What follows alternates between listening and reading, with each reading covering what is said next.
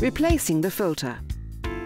When Replace Filter is displayed, after 2 months or when the appliance has not been used for 3 weeks, you should replace the filter. Extract the tank and exhausted filter. Take the new filter out of its packet. Turn the date indicator disc until the next 2 months of use are displayed. The filter lasts about 2 months if the appliance is used normally.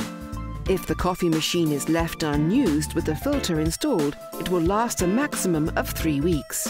To activate the filter, run tap water through the hole in the filter until water comes out of the openings at the side for more than a minute. Extract the tank from the appliance and fill with water.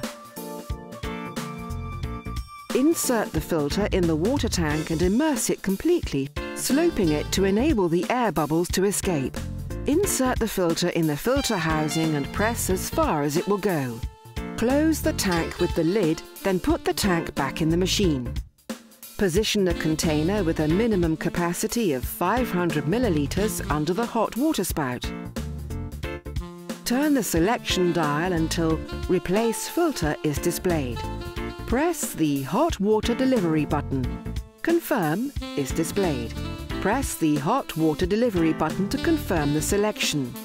Hot Water Confirm is displayed.